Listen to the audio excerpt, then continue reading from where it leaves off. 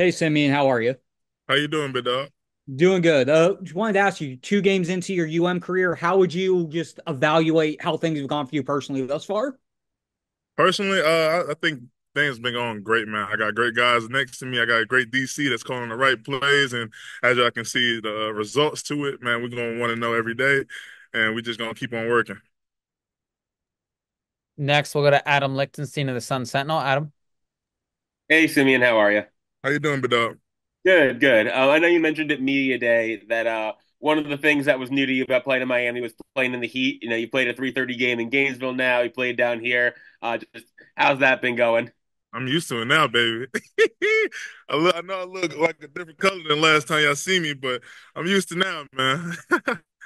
Luckily, it does start to get cooler eventually in like a Yes, month or sir. so. But also just how would you evaluate the defensive line play so far? I mean, the pass rush seems like it's been pretty good. The run defense has been pretty good. Just how would you evaluate how things have gone through two games? Man, it's great. We got dogs all around. We got Tyler Barron, we got EA, we got Mesidor. Bane's coming back real soon. I feel like, yeah, we got everything. We got CJ Clark, Marley Cook, man. Like everything's just gonna go great.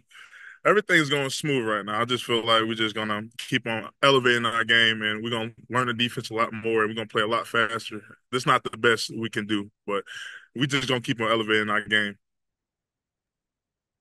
We'll go back to Adam Lichtenstein from the Sun Sentinel. Adam. I'll keep it rolling.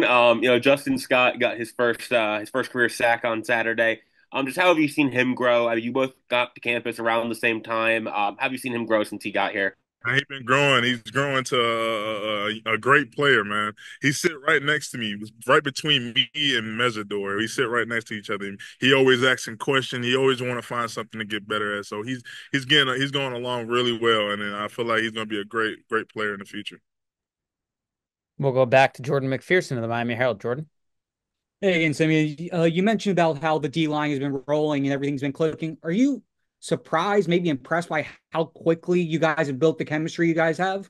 Nah, because I really feel like it's a lot of people that's experienced and they know what it takes to be a great D lineman. And we all had the same mindset. And right before fall camp come in, we just all said that we just got to build a chemistry and learn each other and learn how each other play so we can play faster with each other. So I'm not really surprised. I feel like we knew what we was coming into and we knew how to work off of it. And then you touched on Tyler Barron, was named the defensive lineman of the week. He has, I think, 4 sacks. Or are you just what's standing out specifically about what he's done through the first 2 games? Man, he's a dog. He's a student of the game, man. Every meeting he asking a question. He asking JT great questions, and he just a dog, man. He's a student of the game, and that's the biggest thing. Anything else for Simeon? Simeon, we appreciate your time today and good luck on Saturday. Appreciate you. Thank you.